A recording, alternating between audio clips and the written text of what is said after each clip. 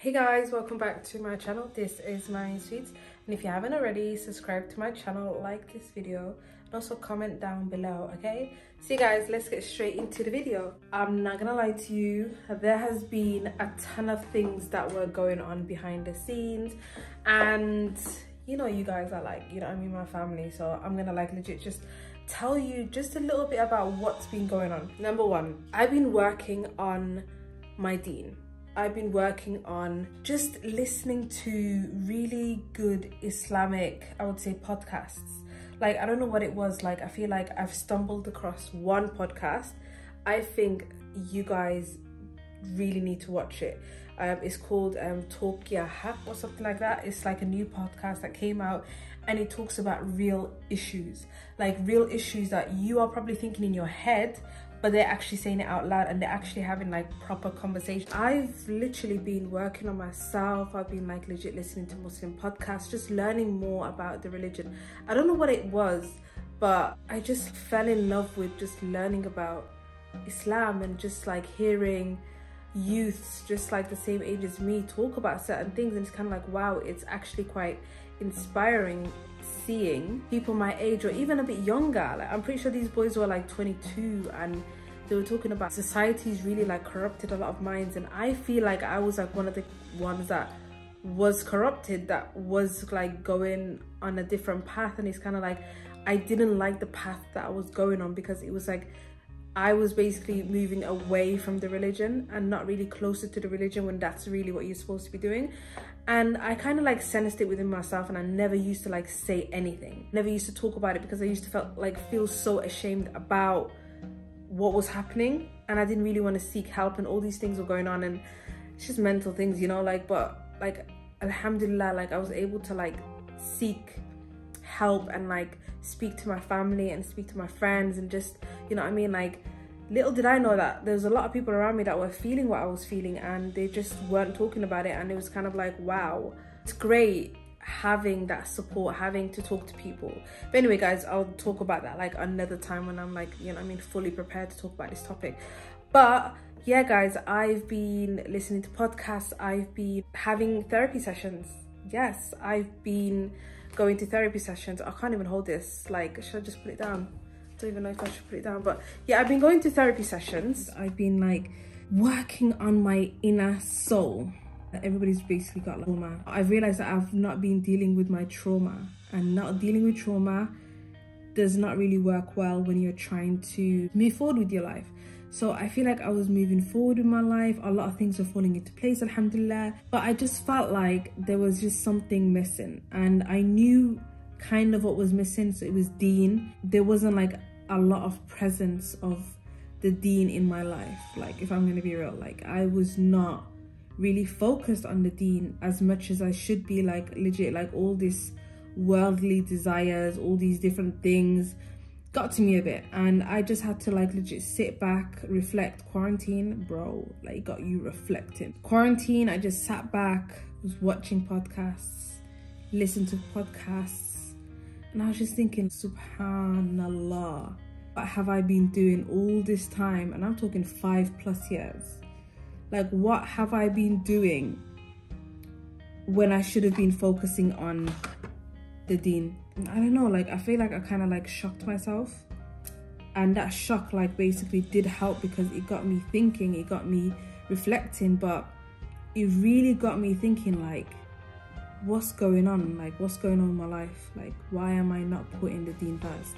So those questions are really important for me to answer, and I keep a diary of like everything. So I kind of like diary write, like I write what I'm feeling in my diary. I don't even call it a diary, it's like a diary slash business book slash whatever I want to write kind of thing. So it was just kind of like all over the place. But yeah guys, subhanallah, like I was not focused on the deen. My mind was like just elsewhere. Like I was like so focused on achieving other goals that Allah wasn't even on my mind that much. And I feel ashamed to say that, guys. I really feel ashamed to say that, but I'm out here like legit wearing a hijab, but I'm not really doing the actions that come with the hijab. Do you get what I mean? Like, I know it kind of like works differently with people, like some people do this, some people do that, but I've never really been strong with the religion. That's another thing. Like, I've always been that kid that, you know what I mean, the mom and dad is trying to get them to pray and they just hope that they fall in line and just things like that. So it's just really important to sit back, reflect, and look at your life from like someone else's eyes. Like, what is it that you think is going right? What is it that you think is going wrong?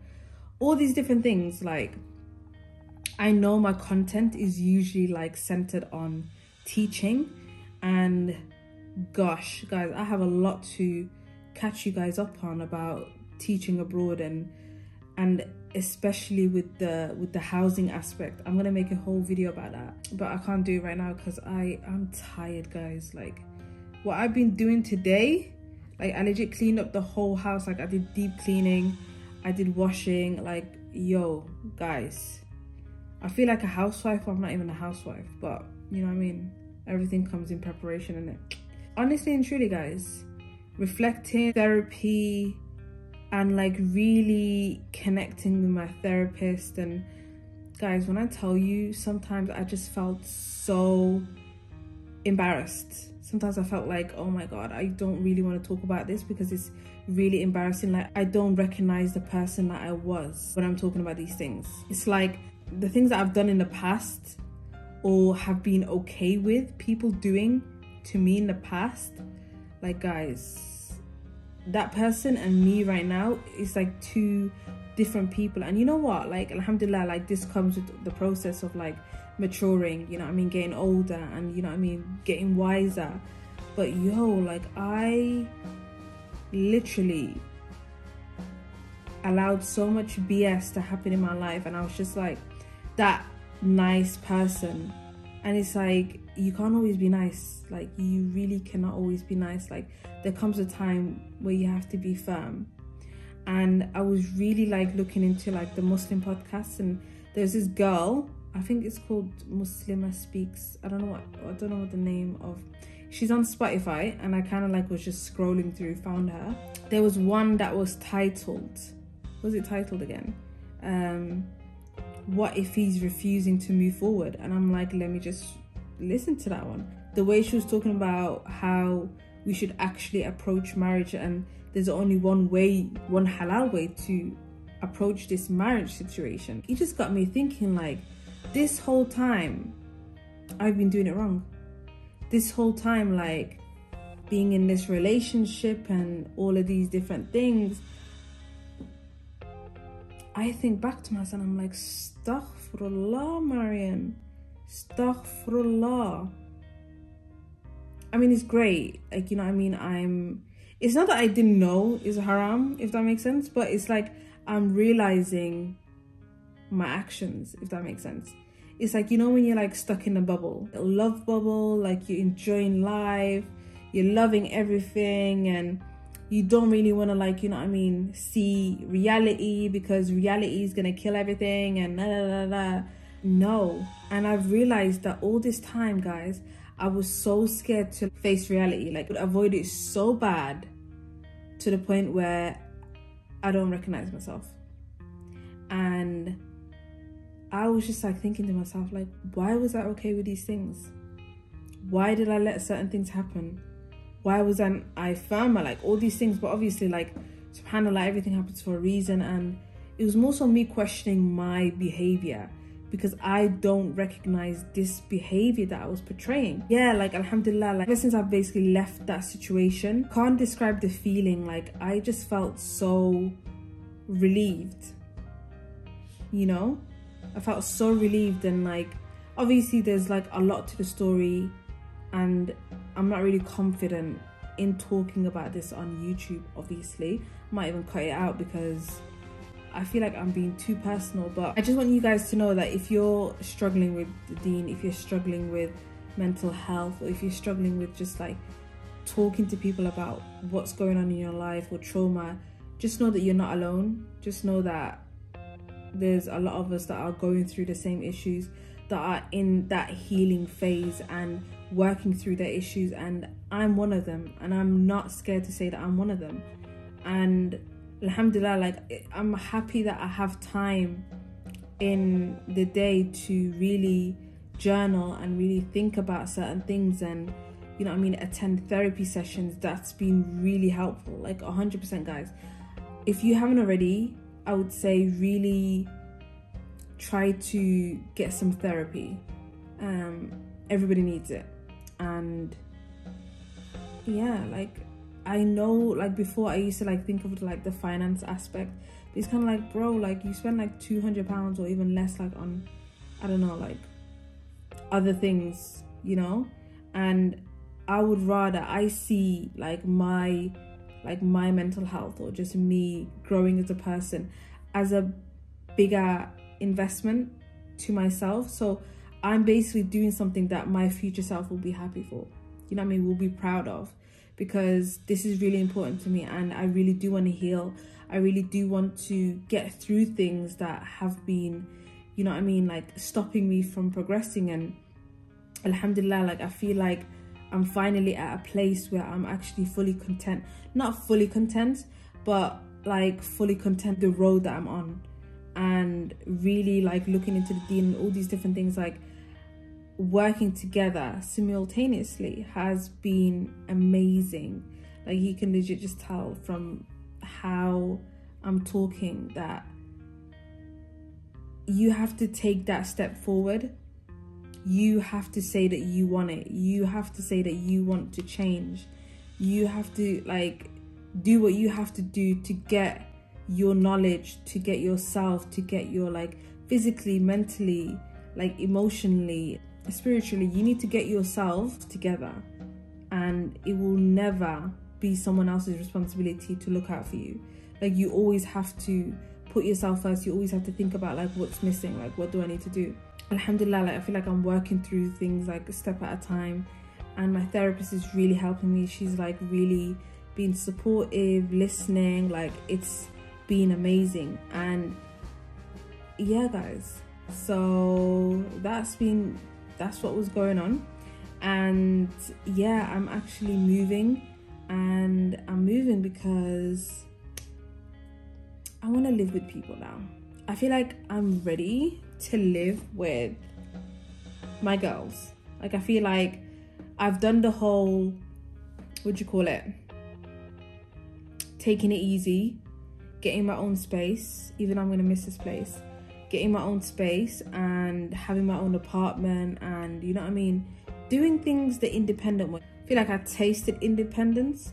Now that I've tasted it, I want to go back to saving, because guys, having your own apartment abroad, like if you're anything like me, I have a standard to things. So my standard was always like quite high. Like I can't live like in a basic standard place. Like it has to be quite like, it has to be nice. It has to have like some nice decor, something, you know, something needs to be going on. So my place is quite expensive. The whole reason why I'm here is so that I'm saving, and that is really like, you know what I mean, taking a lot of my money, even though it's all inclusive. But guys, for the area that it's in, it's like a really high price, and I never really looked too deeply into this matter until like this month, when I had a conversation with one of the girls, and they were like, how much do you pay again? And I told them how much I paid. They were like, whoa, for that area, are you being serious? And I'm like, yeah. And then they were like, why don't you just move in with us? Like, you guys, I'm not gonna lie to you, I'm basically paying £1,000 less if I move in with my friends. So you can imagine how much I'm paying. So I'm basically like saving £1,000 every month to move in with my friends. And I just thought, you know what, I really need to focus on, even though I've been saving and I've got like good savings, but I really need to focus on saving, because I'm not supposed to be out here like living it up. Like I have goals, and sometimes I feel like when I make certain decisions, it doesn't really help my goals. Even like my family, like when I told them the price and where I'm living and all that BS, they were like, Mariam, why do you have to go do things like that? Like, why do you have to go and get like a place that's gonna cost a lot of money. And it's like, yeah, but I want to feel good in my apartment. Like guys, me and comfort like go hand in hand. Like comfort is something that I just love comfort. So yeah, like there's no, you know what I mean, like I don't regret the time I've been here, I'm not even gonna lie to you, but I feel like I'm ready to make better choices. Like I said, I'm going through like a process of healing, you know what I mean. If I want to change something, I'm able to change it, and I don't need to dwell. This is another thing, I'm trying to not dwell on things. I think of an idea, I see if it works. If it does work, I just keep moving forward with it. So this basically happened in a space of a week. Me making the decision to move out, me actually packing up and actually moving out. Like it all happened within a space of 6-7 days. So you could say that I'm quite, what do you call it, when someone does everything like, my decisions are like quite easy. Like I do decisions on the spot, and sometimes that's a good thing, sometimes that's a bad thing, but we haven't established if it's good or bad. But I feel like this particular decision that I've taken to move out of my current apartment and move in with the girls, because they actually live in a villa, in a small villa, and yeah, it would be great, you know, like I really get on with them, and I've never like sensed any like bad vibes, bad anything from them. And I feel like I'm gonna be staying with them for like the next like 5-6 months. And yeah, I feel like we're gonna have fun. We also have plans to go to Dubai. Like we have a lot of plans to do a lot of things, and also, you know, like reaching Abu Dhabi, because one of my friends, she really wants to go to the Sheikh Zayed Mosque, and me driving from Dubai to Abu Dhabi. You guys know how much I love driving. Like you guys know I used to do like, you know what I mean, videos in a car. Like who remembers that? Who's an OG and who remembers me doing videos in a car in Dubai? Vibes, right? It was vibes. But yeah, guys, that was basically like me telling you what's going on. I'm moving tomorrow. They've already done basically the inspection in the apartment. They've checked everything. They checked the taps, if it's working, if it's flushing, the toilet. They checked the bed, they checked the lamps, they checked like the kitchen space. They checked everything, like best believe. Like they will make you work hard for your security deposit. Like, because I basically paid deposit and I paid the rent. So yeah, that's basically what happened. But yeah, guys, let me just show you what this place be looking like, you know. Like I've still got like a few things, you know what I mean, on my table. So like so, you know, I've got like my stuff here. Like I've got like my dryer here, like all of these different things. I've got water here, washing machine, that's my bed sheet, that's a dress, that's my bag as well, that's rubbish. And yeah, like I basically cleaned everything up. Even in the kitchen, like you can see like all of my plates are basically just stacked to the side. All I have to do is basically put it in a plastic bag. Random egg just right there. You're right, egg? Yeah. Random bags legit all over, and that's like my cleaning stuff. This is like the majority of what was in the cupboard. Guys, this bit is a whole mess. Like literally, like I have to put all of that in there, including this. Like there is a lot of shit around. I'm not even gonna lie to you. Anyway, I clean everything to the best of my ability. Look how I be looking. Like this is how I was looking today. Yes, hunty. Yes, yes. Anyway, enough of me. So yeah, I cleaned everything, like made it spotless for them. Do you see? Everything spotless. Yeah. But anyway, guys, there was like a little problem right here. I don't know if you guys can see, where is it? Like a little line. I basically covered it with was it toothpaste or something? And they didn't see the crack, but it had a crack. So it still has that crack. And yeah, I don't feel sorry because I need my thingy back, my security deposit. So, guys, I basically have like a lot to talk about. Stay tuned. And yeah, guys, I really hope that you've enjoyed my short vlog video, whatever, catch up. I feel like I'm gonna just name it a catch up. But yeah, guys, stay tuned, and inshallah I'll see you all very soon. Bye.